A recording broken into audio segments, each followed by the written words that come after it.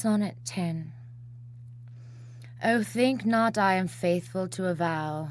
Faithless am I save to love's self alone. Were you not lovely, I would leave you now. After the feet of beauty fly my own. Were you not still my hunger's rarest food, and water ever to my wildest thirst, I would desert you, think not but I would, and seek another as I sought you first. But you are mobile as the veering air, and all your charms more changeful than the tide. Wherefore to be inconstant is no care. I have but to continue at your side. So wanton, light, and false, my love, are you. I am most faithless when I am most true.